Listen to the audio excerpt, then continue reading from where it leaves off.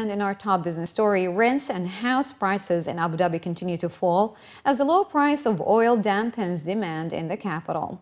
According to property broker Cavendish Maxwell, apartment rents in Abu Dhabi's 5 key investment areas all fell by between 0.8 and 2.5% in the 12 weeks to the end of September. At Al Reef downtown, one of Abu Dhabi's most affordable investment areas, rents experienced some of the biggest declines over the quarter, with average rents down 2.5%, while there were similar declines in Al Dar's prime Al Raha Beach location. Villa rents also fell rapidly during the quarter, with average rents in Saadiyat Beach villas down by 2.7% during the quarter, and the Raha Gardens and Al Reef 2.3% lower. Apartment prices in the capital also fell during the period, although by smaller amounts, with Cavendish Maxwell reporting that apartment prices in Abu Dhabi's more affordable investment locations, Al Ghadir and Al Reef downtown, falling 0.6% during the period, while in Saadiyat Beach residences, Al Raha Beach and Al Reem Island, they were 0.4% lower, pushing annual price falls down by between 2.7% and 4.3%. A global report has recently found that employees working in the UAE have it best when it comes to balancing their personal life and work. The latest UBS Annual Prices and Earnings Study 2015 has found that the average number of hours worked in Dubai reached 42.4 hours per week, at a rate of 2,035.2 hours of work per year, which is the best ratio out of 71 global cities, given that the average holiday is up to 30 days per year. According to the Ministry of Labor, Article 65 states that the maximum number of ordinary working hours for adult workers should be 8 hours per day or 48 hours per week. The report also addressed the number of working hours in New Delhi in India, which reached 42.6 hours per week.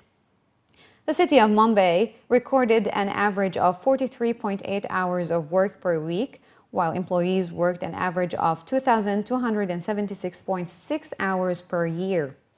Hong Kong topped the list for working the most hours per week at 50.1. In Egypt, residents worked an average of 40.3 hours per week in the capital city of Cairo, which according to the reports was similar to the working hours of Bogota in Colombia. The global report further stated that in the Indonesian capital of Jakarta, people surveyed said they worked an average of 40.3 hours a week, with only 12 holidays per year. The Middle East Retail Forum 2016 kicked off in Dubai yesterday, bringing together retailers as well as representatives from the public sector to share values and vision to boost retail growth in the region. According to experts at the forum, the UAE retail sector is facing a tough time as margins are under pressure, driven by lower oil prices, decline in Russian and Chinese tourists, and fall in consumer disposable income. A.T. Kearney's Global Retail Development Index 2016 revealed that the UAE and Saudi Arabia are placed 7th and 8th, respectively. The $7,159 sales per capita in the UAE is the highest in the region, but annual retail sales growth slowed from 8% in 2014 to 6% in 2015. Another report by Ventures Middle East, a research firm, expects retail sales figures to grow at 7% per annum until 2018 to reach $285 billion across Gulf Cooperation Council. Additionally, the two-day event, which is organized by the Dubai-based Images Multimedia, invited experts from various retail backgrounds to speak at interactive sessions and discuss the latest ideas, approaches, and issues facing the retail market in the region. One of the main highlights at this year's edition of MRF was a focus on the challenges facing new age businesses. Entitled Young Turks Redefining Retail, the session included young entrepreneurs who are creating and running brands differently in a highly competitive landscape. The speakers shared their experiences and knowledge about starting a new business and the challenges they face to bring their ideas into reality. I used to be the corporate guy working in Media City every day, and at lunchtime we would all turn to each other saying, guys, what should we eat today? You go to the same sandwich shop, the same supermarket, and I thought, wouldn't it be great? My mum's rotis and the things that we eat at home, we can make that something that's a food option here in Dubai. I decided to leave my job. After 12 years in the corporate, I thought, you know what? No, I want to do this. I want to chase that dream. Little did I realize how tough it is out there. It's a big, tough world out there when you start your own business. Yeah, I was bouncing from one office to another, and I think 6 months pounding the pavement, knocking on the HQ on their purchase manager's door, saying, please give me that space. And eventually they relented. Eventually they gave me a chance, and everything started from there. But I wrote all this experience that I learned fresh. I wrote a blog about it.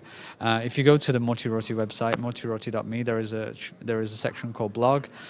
4 chapters on there: how to start, how to get the trade license, what do you look for in the location. I needed to share it. I wanted people to understand what the reality is like. It's Street Nights started. It's a street culture festival in Dubai, the largest now in the region, and we won numerous prizes for that.